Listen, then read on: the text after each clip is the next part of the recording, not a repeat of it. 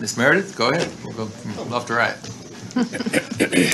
No gifts this time. Oh, that's why you went first. Go ahead. The reason I'm speaking on Bitcoin, I'm certainly not an expert, but I did consulting in that industry too. And one thing I want to mention is there's different technologies. There's proof of work versus proof of stake. Proof of work mining is much more energy intensive than proof of stake. So do consider some of those kinds of considerations. The guy that talked about the large scale Bitcoin centers, I think there's a logical reason to have them require like energy storage, and if he's smart, he's going to do that anyway because they can keep running even when the small guys can't. So that's a consideration because this is an industry that can go out to a lot of people all over the state and rural areas and so on. So there's some of these things are really good for the state if you look at it from that kind of perspective for the rural areas.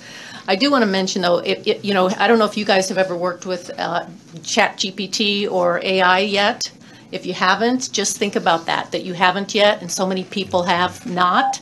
And the amount of energy it uses, it's an exponential growth curve. It's going to go sky high. So you've got to focus on, do not limit the amount of supply. We need to be really looking at this. So the other part of it is the demand side. And so that's where I think that there does need to be a focus, is to counterbalance it with efficiency. As I said, we had an energy efficiency company. HVAC, by the way, the things on that emissions chart I gave you, is a lot of it is HVAC related. When the differential between the high temperatures and how cool you want to get in the house, it's going to affect the amount of hydrocarbons and also, the energy use. So make sure that so my recommendations are look at the computer industry, look at storage, and as a way to make dispatchable power. It would have made a difference in Uri, and we were 5.5 days without energy, and my husband was on chemo. That was a big deal to me. Look for regional solutions and look at the system architecture like a computer network, that there's things. Oh, and I've got more, but whatever. Go ahead, finish it. You got 30 seconds. Okay.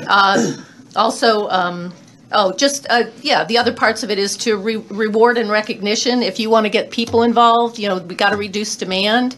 And so that's the idea with the hats is let's mega, having a rallying cry, but also look at, instead of gloom and doom, look at reward and recognition for individuals and to get them on board. And there's lots of ways to do that with energy efficiency. And also look at the generation opportunities that would be available at the substation kind of thing if you designed it for revenue, if you designed it that way. So. Thank you, Ms. Meredith. Questions?